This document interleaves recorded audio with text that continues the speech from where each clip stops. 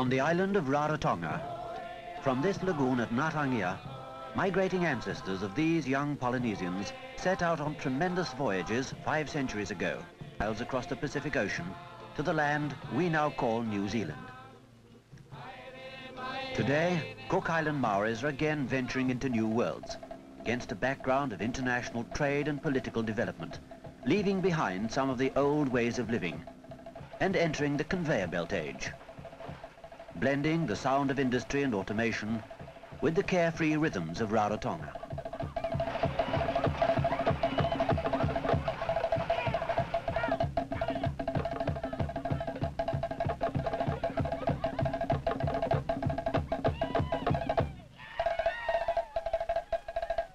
The flexible structure of Cook Island's life is being adapted to new forms, as young Maoris learn to control the machinery of a changing national economy.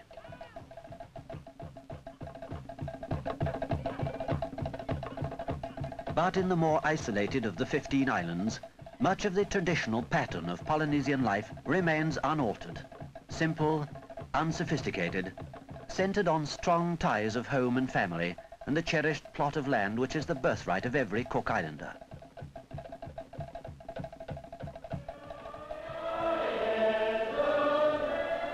The precepts of Christianity have also been woven into the fabric of Cook Island's community life, since the pioneer missionary John Williams proclaimed the Christian message on the site of this Rarotongan church in 1823.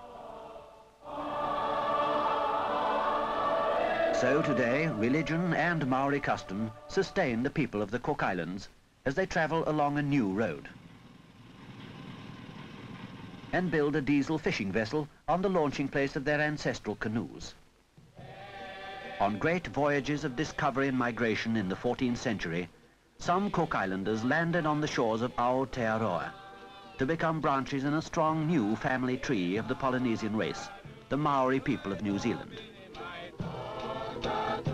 Now for many years, Maori and European have grown up together, learning to understand each other's culture. And as New Zealand citizens, Cook Islanders still come to this country to work, study and teach. Mr. Eric Pornier, for instance, is completing his teacher training in Wellington.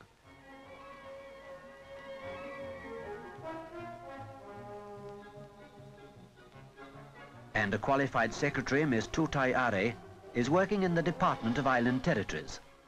This department arranges New Zealand training and bursaries for several hundred Pacific Islanders every year and keeps in touch with them as they work through their courses of study. Among Cook Islanders here at present, Noa P. Tapere is studying to become an architect. William Bates is an engineer specializing in refrigerating machinery.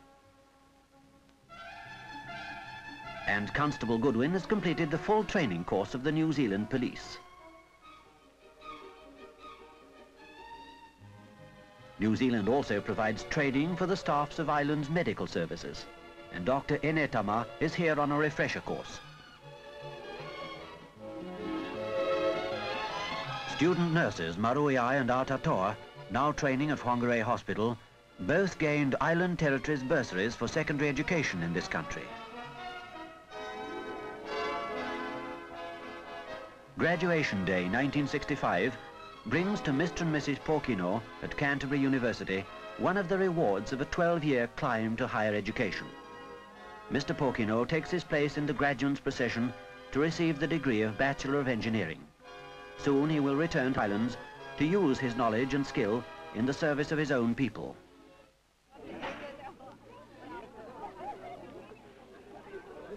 Rarotonga Wharf is the lifeline for us in the Cook Islands. Everyone looks forward to Boat Day. The government ship Moanaroa carries most of our imports and exports and keeps us in touch with our families and friends.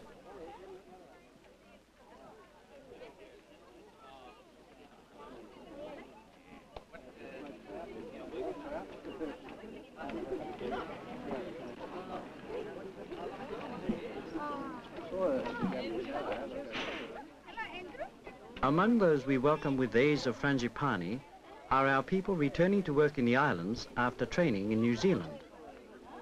Our first university graduate, Mr. S.M. Sadaraka, M.A., is now Chief Clerk to the government. Our first leader of government business was elected in 1963. With guidance from the New Zealand Resident Commissioner, the Executive Committee at that time was already taking on some of the responsibilities of Cabinet government. We recommend that 5 classrooms be built at Mangaya, 2 classrooms at Achu, in order to take advantage of the works teams. In education, as in government, we have been learning to manage our own affairs for some time. The Maori Culture Day, and secondly, the singing festival, and thirdly, the school. At frequent meetings, Maori headmasters and European advisors from the Education Department work together to improve our children's schooling. While at the General Hospital, Avarua, a visiting specialist from New Zealand and a Cook Islands doctor make regular checks on our children's health.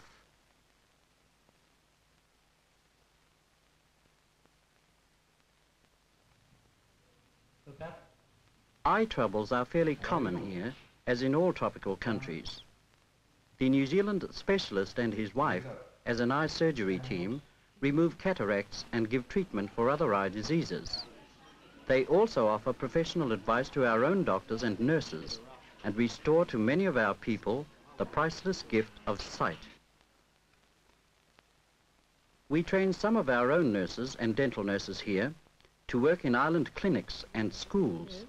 Enters at the mandibular foramen and passes down within the body of the mandible, within the bone. Toothbrush drill starts the day at the 23 primary schools run by the administration.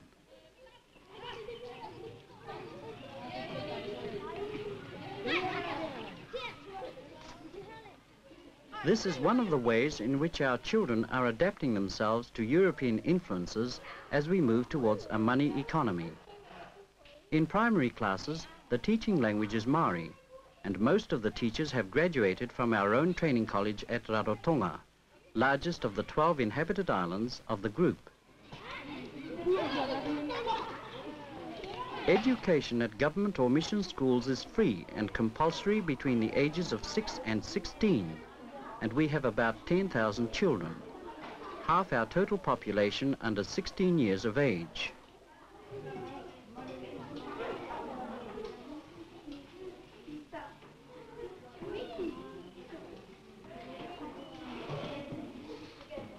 From our primary schools in all the islands, children come to Te Reora College on Rarotonga.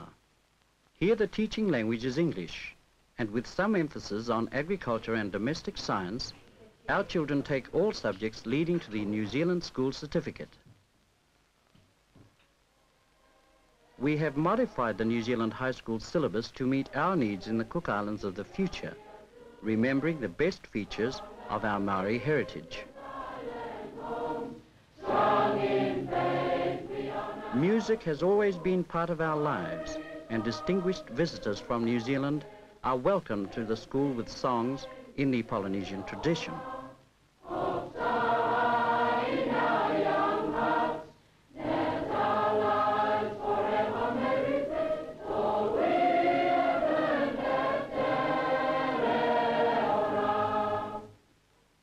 Most of the Maori and European teachers at Te Reora qualified at New Zealand training colleges and universities, so staff and students also have a keen interest in sport. End-of-term athletics show the style that won 2 gold medals for the Cook Islands at the first South Pacific Games. We have adopted most European sports. Every Saturday in the cricket season, there's a match on Rarotonga. Today, the administration versus Tupapa village, and a popular win for the Maori team.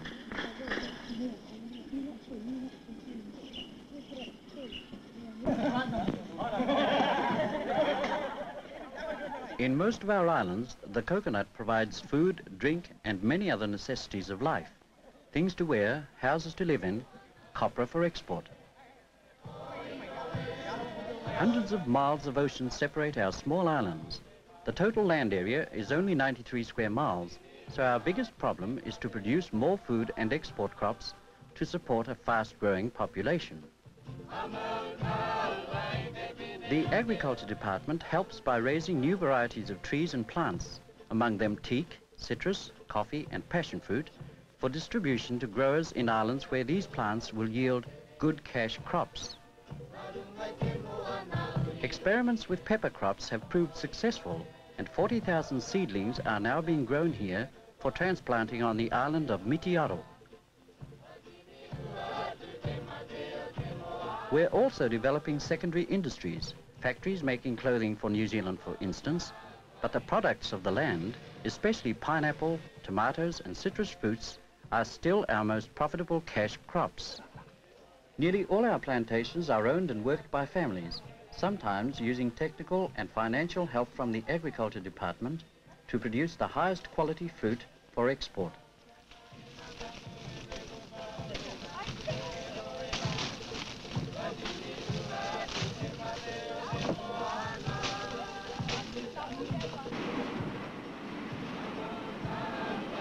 At a central depot on Rarotonga, oranges are washed, graded and packed.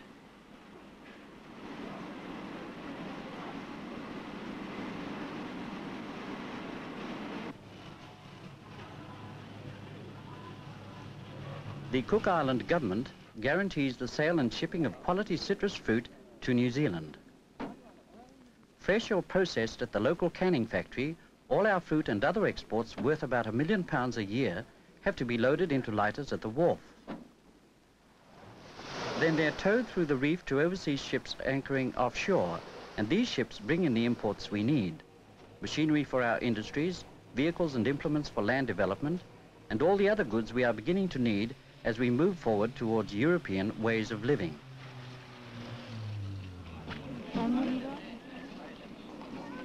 Rarotonga, home of 9,000 of our people out of a total of 20,000, shows more signs of European influence than the other islands of the group.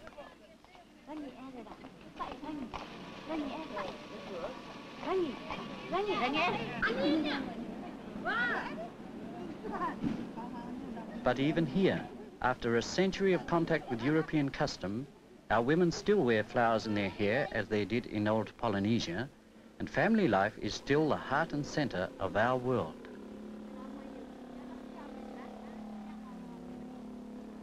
Yet, as a people, we know we have to go forward with the times.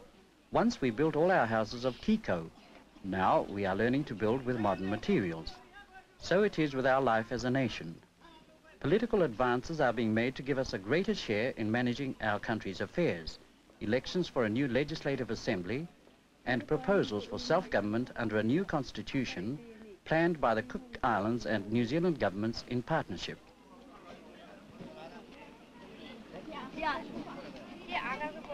Booklets in English and Maori explaining this constitution have been distributed to every householder in the islands.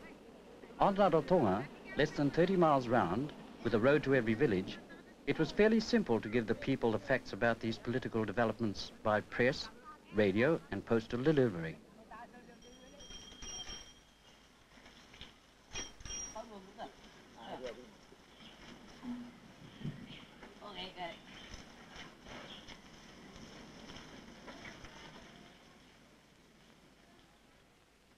To get this information to the other islands of the group, scattered over 1 million square miles of ocean, we broadcast special radio programs, then called in the Good Samaritans of the Pacific, No. 5 Maritime Squadron, Royal New Zealand Air Force, whose fine record of rescue and mercy missions will always be remembered with gratitude by the people of all the islands.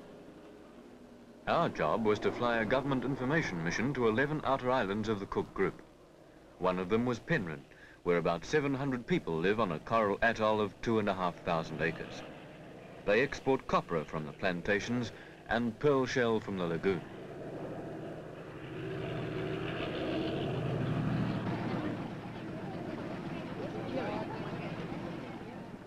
Sometimes we brought a few passengers from other islands, children and their parents returning from school or hospital.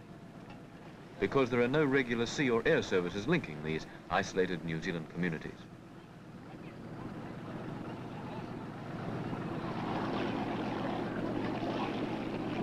When we landed, there was always a courteous welcome for the information officer, Mel Taylor of Wellington, and his guide, John Webb, resident agent of Aitutaki.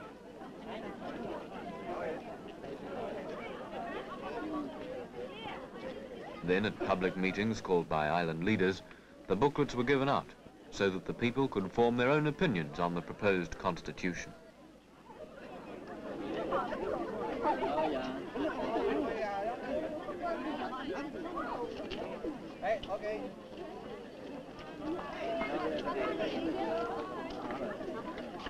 Many people asked for assurances that the new constitution would safeguard their traditional links with New Zealand, their New Zealand citizenship, and the technical and economic aid which supports the island's economy.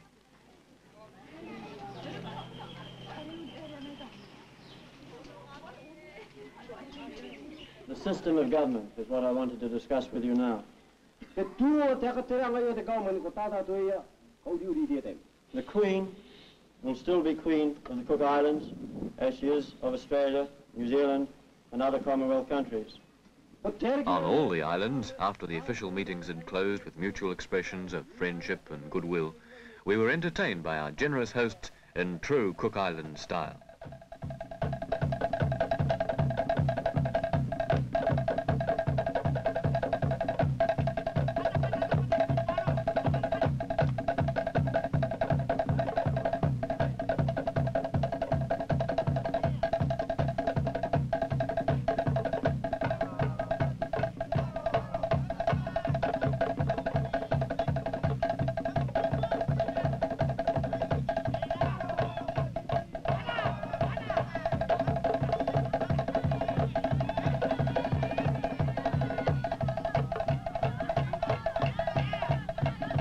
Polynesian custom demands the guests also must take part in the dance.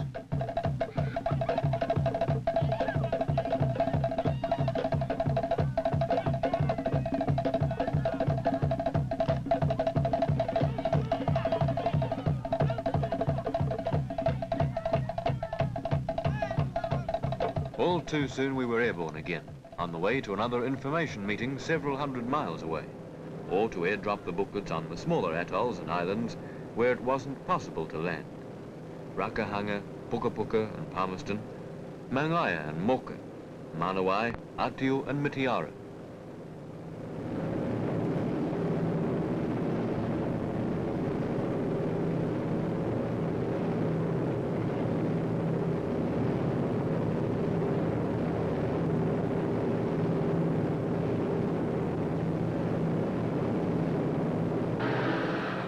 We completed our mission a month before the elections. So all our people had an opportunity to understand the meaning of the Constitution well before election day. And at campaign meetings, candidates for the new legislature gave their opinions on our future political development. New Zealand invited the United Nations to send observers to the elections. The UN mission, including representatives from Cuba, Japan and India, was assisted by New Zealand officers from the Department of External Affairs and Island Territories. Other members of the mission came from Togoland and the United States, under the leadership of Mr. Omar Adil of the Sudan.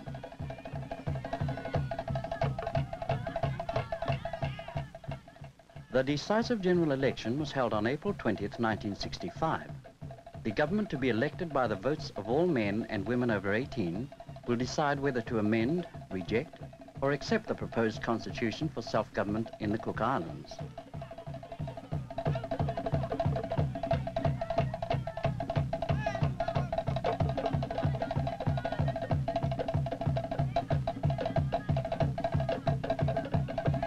"8,000 people voted, 93% of the electorate, proving that we have a lively interest in the political future of our island home.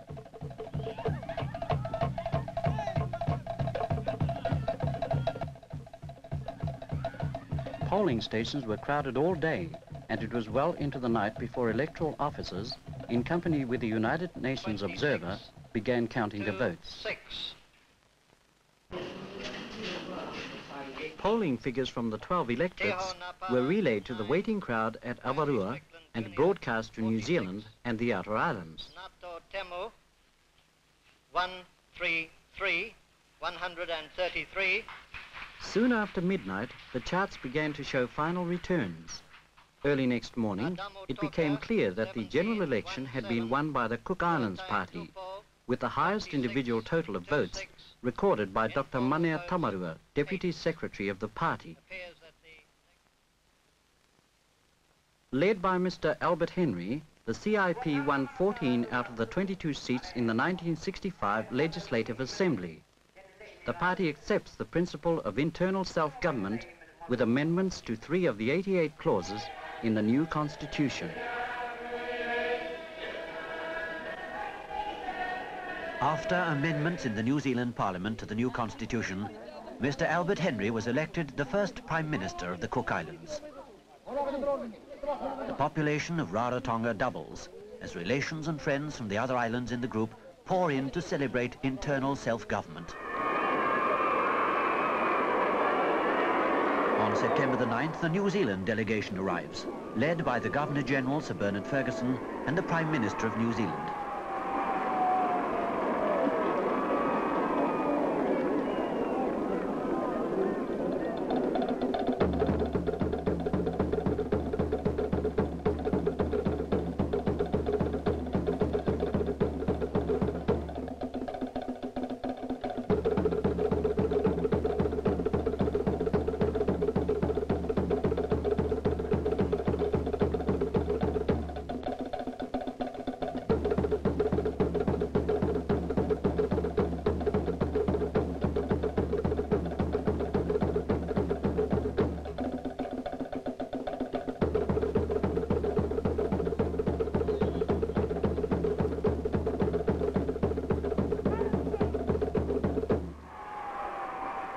The pomp and ceremony of other parliaments is brought to Avarua when the governor opens the first parliament of the Cook Islands under the new constitution with a message from the Queen. Watched with great interest by many communities beyond the seas.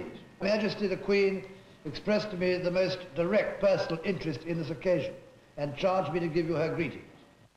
I now read out once again the message she sent you on Constitution Day.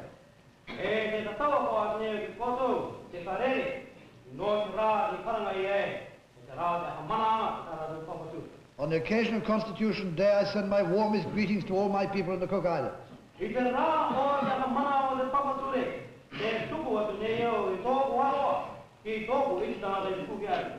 Although I have not yet been able to visit you in person, I've always rejoiced to hear news of your progress and welfare. The Prime Minister, Mr. Holyoake, brings greetings from the people and Parliament of New Zealand. A day to be remembered and celebrated by you, the government and the people of the Cook Islands. Unless you want to change it, the close links which we have enjoyed with you for so long will continue just as before. And citizens of the Cook Islands will still be citizens of New Zealand, entitled to the rights and the privileges and the protections to which New Zealanders are entitled. Mr. Albert Henry, the Cook Islands' first Prime Minister, replies to the Governor-General and other speakers. We have this morning witnessed a truly historic and moving event.